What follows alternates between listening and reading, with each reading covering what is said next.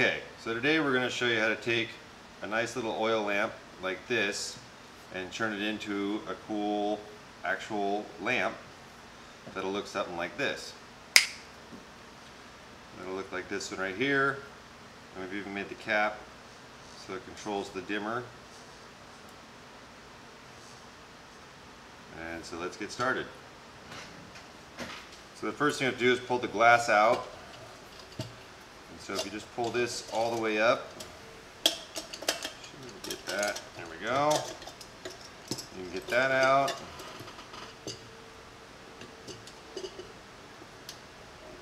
Pull these back and the glass will come out. So to start off, this piece here, you can even use just small little wire snips. This is just a little bit easier and faster.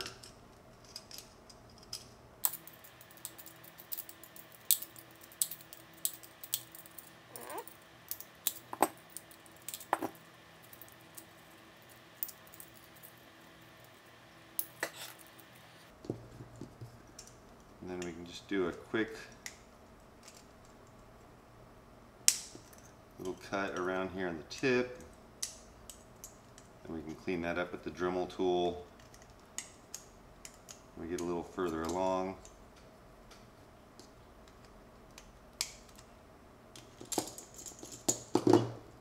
There we go. So now we have a spot that we can add our light socket. Okay, so now we need to take the Dremel tool and cut right around here in the opening for the wick to make it large enough for the socket and for a bulb to fit through it.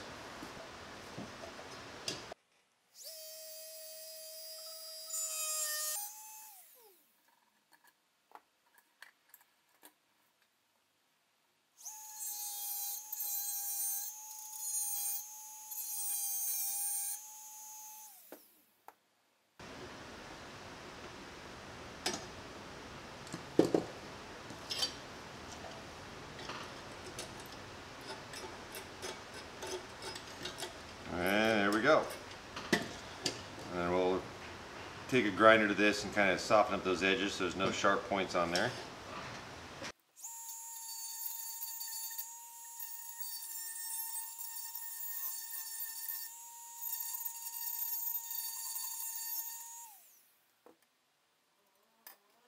Okay, so now we're going to cut open the bottom so we can have access to put in the light switch and to do the wiring. Okay, so we've got the bottom cut open. We started the Dremel tool and just went for 10 snips, a little quieter, a little faster. Now we're going to put the switch up in here inside where the lid goes, and I've found the best way is to take some plumber's tape, cut off a little chunk of that, and we'll cut that so that it'll fit right down inside there, round off these edges, JB weld that in, and then that makes a good mounting position for this switch.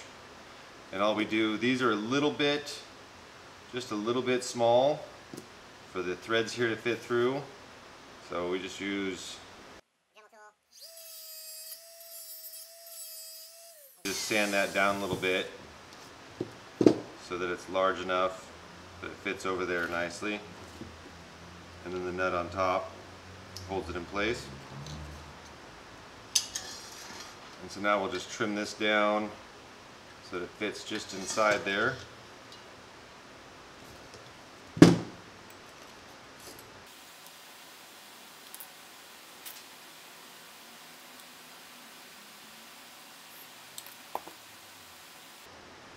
Using the lid as kind of a gauge for what size to trim it down to.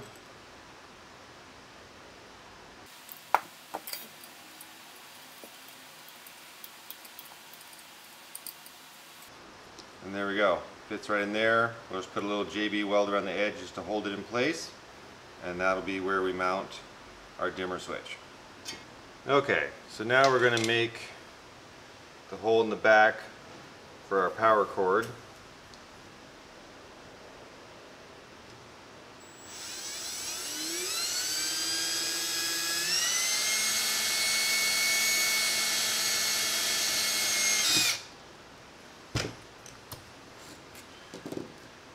can either just use a bigger bit, or I like to just use a step bit.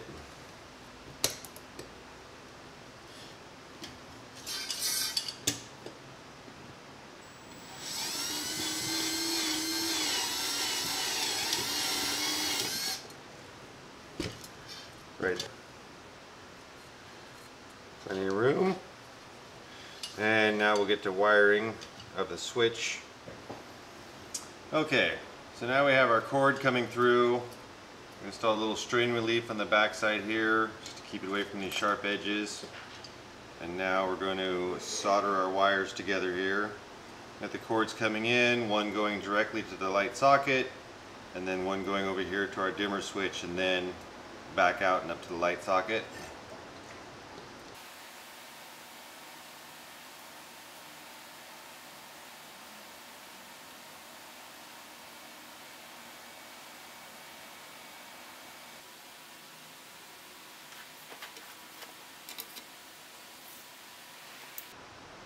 And now we've already got our heat shrink. Always make sure you put the heat shrink on before you solder the wires.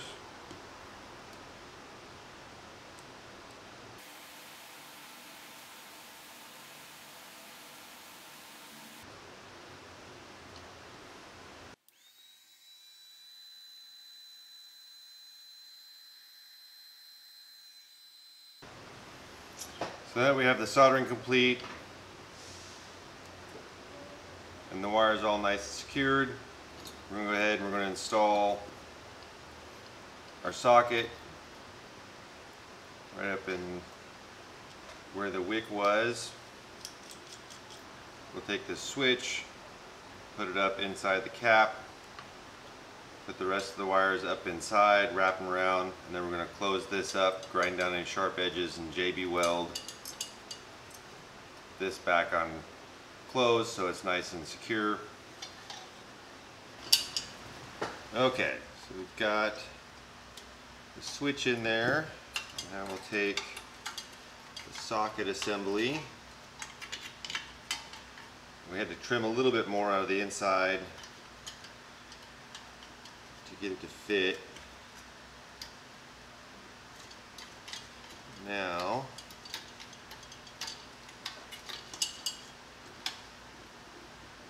that'll come right up there. We'll put our keeper nut on the top.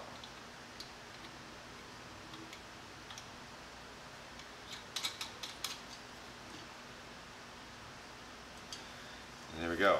Now we have the switch and the light socket, and then I took one of these tops for these switches and just spray painted it black. Be a placeholder right now. We might do something a little bit different with this. Now when we go to add the glass back in, first thing you're going to notice is that this bulb is in the way from this folding out. So if you turn this back so this is loose right here where the socket is, then you can get that to turn a little bit. And it's a little bit of a struggle to get it in there. It's not too bad.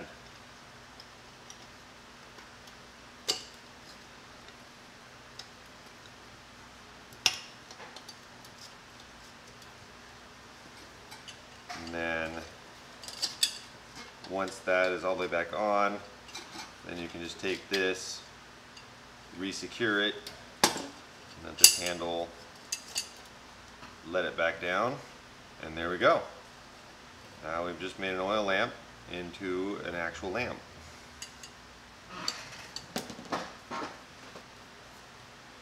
So one other thing we've done is we took the normal cap that we'd been using that was sitting right in here, which didn't look bad, but we decided to take the lid off and then use the Dremel tool to cut around and then actually just KwikWeld that right on top.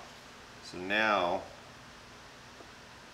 the cap is going to be your dimmer switch. You'll be able to just rotate it back and forth.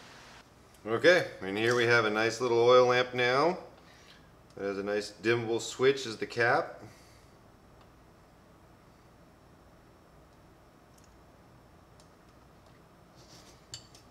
Thank you for watching. Feel free to leave any comments. Let me know what you think.